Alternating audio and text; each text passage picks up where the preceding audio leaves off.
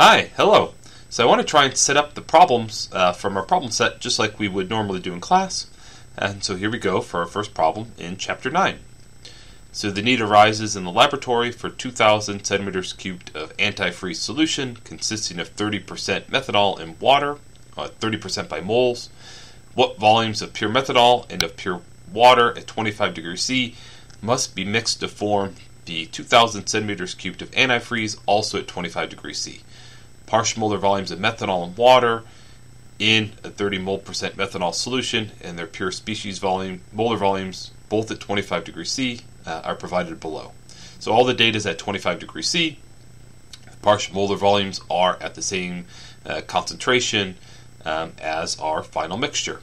So they don't mention anything explicitly about pressure, but we can assume it's all, say, at atmospheric pressure, right? It's an incompressible liquid that's, say, open to the atmosphere.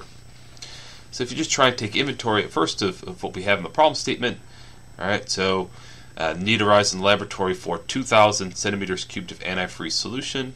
So that's going to be essentially V total of our mixture.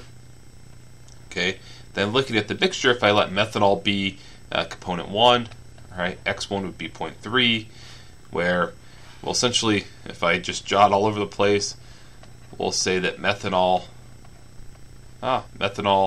is our component 1, and water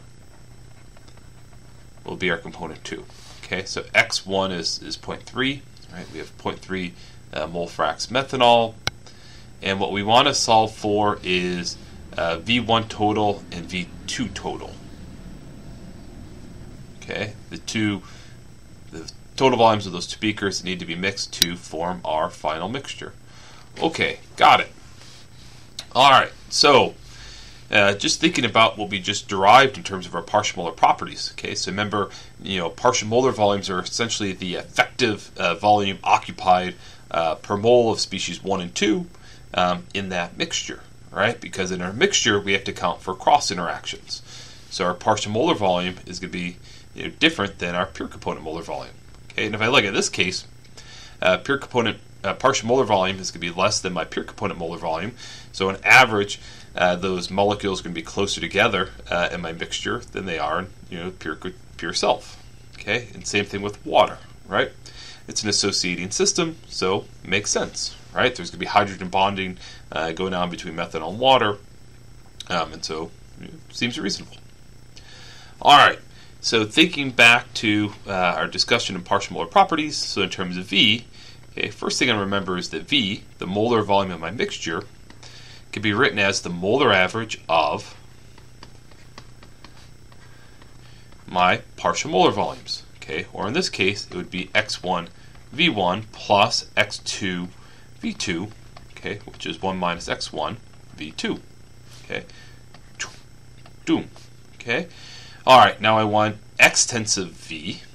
Okay, so extensive V, so V total, okay, which is what we're given, is equal to N times V, okay, and that'll be then N X1 V bar 1 plus N times 1 minus X1 V bar 2.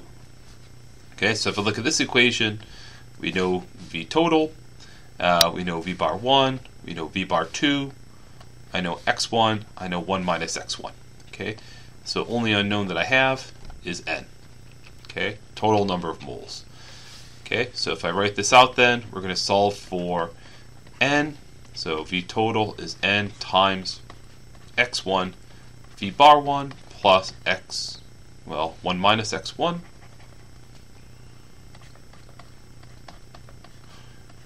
V bar 2. Okay, so solving for N, I would have that N is equal to X1 V bar 1 plus 1 minus X1 V bar 2 all over V total. Hold on, did I flip things around? Oh, I did flip things around. It's V total over that. Okay, sorry, I've got it upside down. The units wouldn't have worked out. So N is V total divided by x1 v bar 1 plus 1 minus x1 v bar 2. Okay, and that would be equivalent to v total over v, the molar volume of my mixture. Okay, so cool. So starting from here, right, we find that now we can calculate n. Right, I know v total, I know my mole fractions, and I know my partial molar volumes. Okay, but what the question wants to know is what volumes of methanol and ethanol would I need to mix together to form that mixture? Well, if I know n, the total number of moles, right, in that system, do I know the number of moles of methanol and of water? Well, I do, right? I do because remember, x1, okay, is just n1 over n, right? Where I'm mixing a beaker of pure component 1 and pure component 2 together to form this mixture. All right, so if I want to know the number of moles of methanol, well, it's just n1 is x1 times n, and equivalently n2 would be 1 minus x1 times n, okay, or I could write it as just n minus n1. Okay, cool. So we'd probably do this, but it's all the same. Okay, and then once I have n, if I wanted to know V1 total, what's the total volume of that beaker of methanol that I needed to mix? Well, shouldn't it just be V1 or N1 times V1? And shouldn't V2 total just be N2 times V2? Yeah. All right, so the key is we're dealing with partial molar quantities, so things like our partial molar volume, okay? Partial molar volume is the effective value in solution, okay? So we expect the effective value, or my partial molar property, to be different than that pure molar value. So if taking a beaker of pure methanol and pure water, mixing them together to form a mixture, right, the partial molar properties of each species in that final mixture is going to be different than those corresponding pure component properties. Right, I have to account for cross interactions. But essentially, the key is that the number of moles is constant. Okay, and so if I calculate, say, the moles of each species in that final mixture, that must be the moles of each species that I need to mix together. And once I know the moles of each species in their pure component state, I can calculate the volumes of those pure beakers that I need to mix. Okay, great.